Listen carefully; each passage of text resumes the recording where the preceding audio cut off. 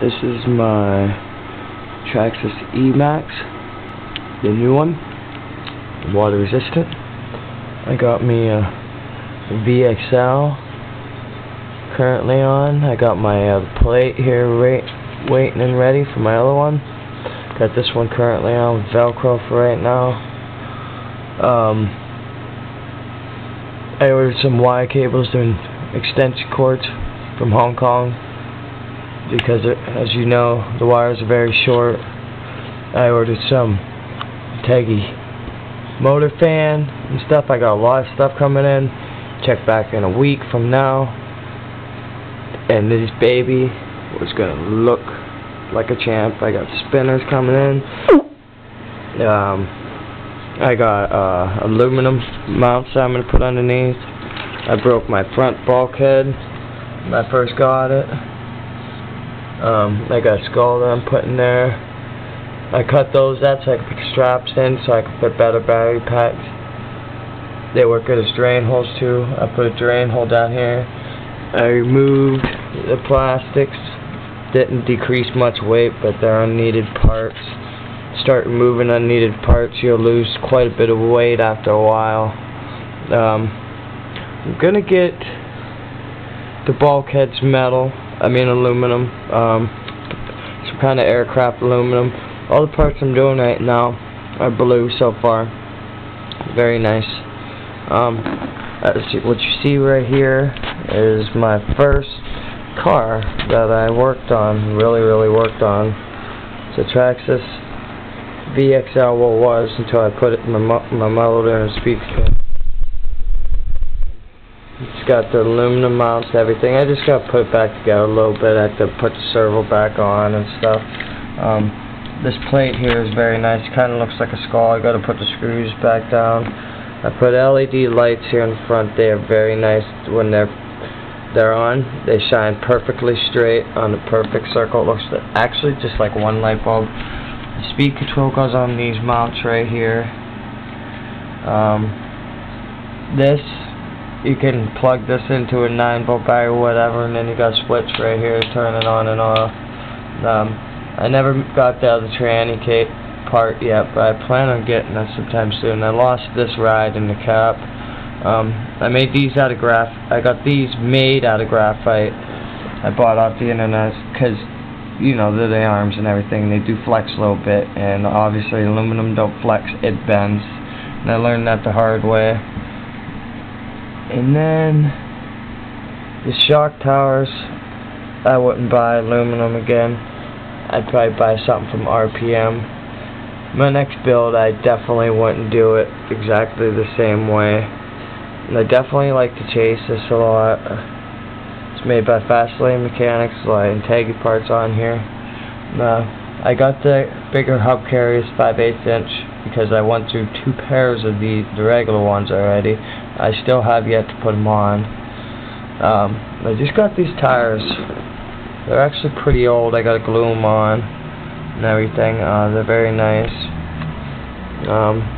That's my Rustler VXL. Now here is what I made out of parts. This is pretty much like a brand new car. I mean,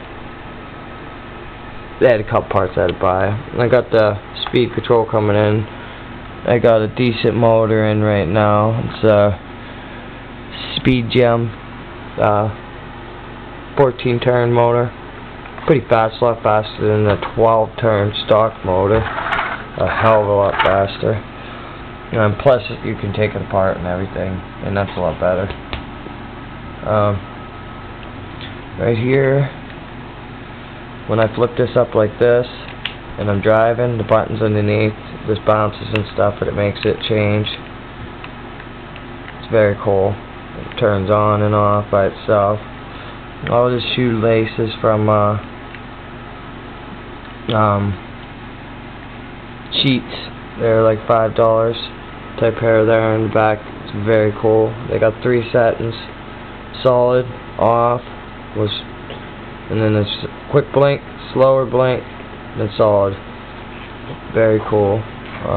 They just wrapped them around my arms and stuff. It's very cool. Yeah, RPM arms on here, bumper. I got the CVDs coming in to the back. I got the drive shaft coming in for her. I got the Venom speedometer, and then I got the temp gauge right back here in between my shock tower. Fits in there perfectly. Obviously you don't get much length from the motor to there. There's a couple more things I got coming in. Never buy the aluminum traxxas links ever, because they break very, very easily. I go with titanium right off the bat. Cost twice as much, but you're gonna break your aluminum ones in one day.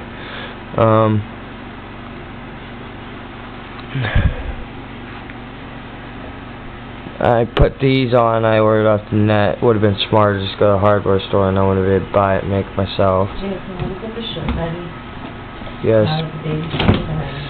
This is I'm making video. This is a aftermarket air filter. When I put that thing on from the other one, man, you should have seen it. It just flew. It was like going by itself. I had to readjust it. It obviously increased airflow by a shitload. And so far I got 70 miles per hour on here. I'm screwing with the gear in a little bit. I gotta fix my idling a little bit. It's pushing, obviously, so I gotta set my idling screw and do the pinch test to get it fully tuned in.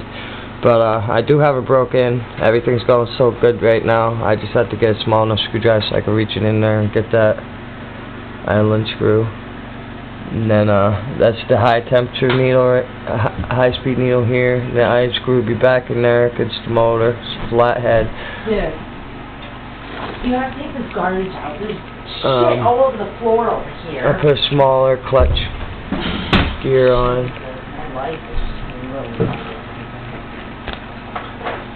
Yeah. That's about it. Make it all strong and clean.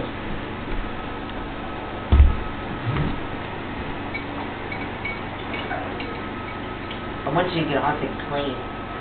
I like to, do my shit before I go around and see that.